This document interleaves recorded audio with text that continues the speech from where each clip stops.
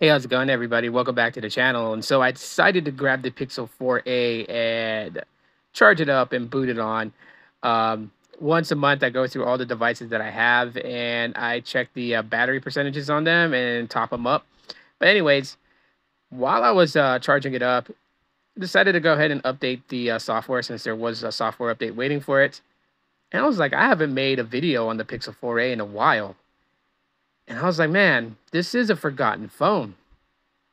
And so here we are. We're going to be talking about the Pixel 4a, also known to Google as its project name Sunfish. This phone literally is awesome. When it came out, it was hitting a lot of the check boxes. There are a couple of things that are kind of a letdown, and I'll go over those here in a little bit.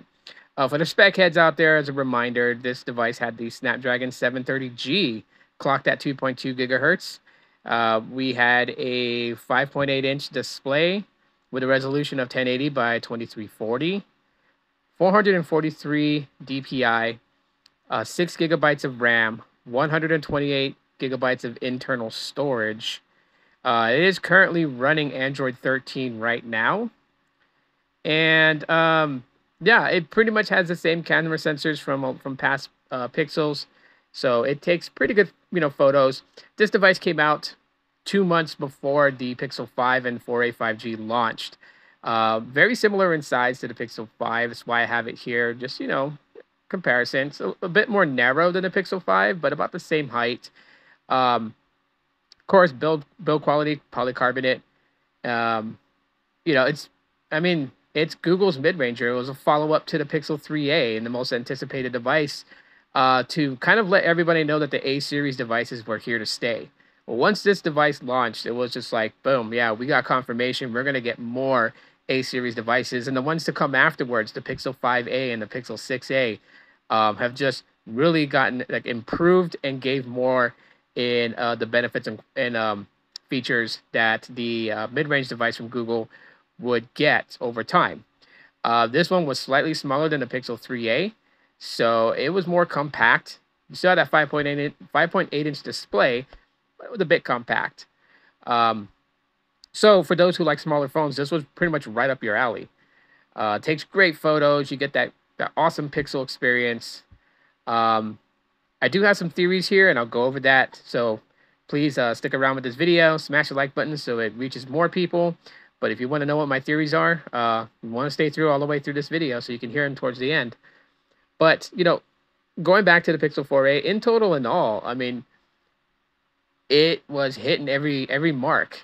It was very smooth. You didn't really feel like that this was a mid-range device. I mean, this was one of those things that really catapulted this device. It had a lot of people buzzing about it, was just how fluid the experience was with the software and all that.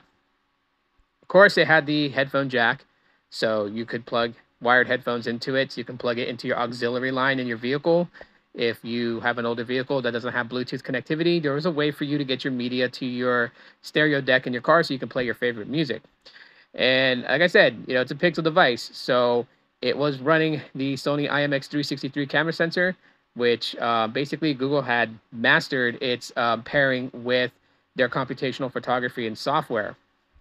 Now for my theories on this, because this would have been 100% best mid-range device.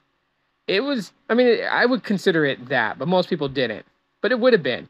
Considering the fact that when MKBHD stated that the Pixel 5 was supposed to get the Tensor G1, makes me think that it could have been a possibility that they would have thrown the 765G chip in the Pixel 4a, making it 5G capable, because that is one of its downsides. It's not future-proof to connect to the 5G network because the 730G chip, along with its modem, does not pick up any of the 5G bands. Now, you imagine if this device did? I mean, the battery was well optimized, so you would have probably had a similar battery experience as the Pixel 5. That's pretty solid. But that's like one of my theories on it. It could have been, maybe not. Maybe the 4A 5G would have been the 5G one and bigger model, and it would have stayed the same. Who knows? But in my opinion, this device does very well. As you can even see on LTE on Verizon's network, it does pretty solid. 131 down for me is good in my area where I live, and 30 on the uplink is pretty decent. And yeah, the latency is not too bad for what is around my city. Your city may be better. On top of everything here, what I use this device for now, I've made this device my camcorder to record videos and a vlog, as well as my media player, like a Pixel player, like how Apple has the iPod. But I just wanted to give some acknowledgement back to the Pixel 4a. Let me know what your guys' thoughts are in the comment section. Smash the like button. Thanks for checking this out. And as always, Aloha.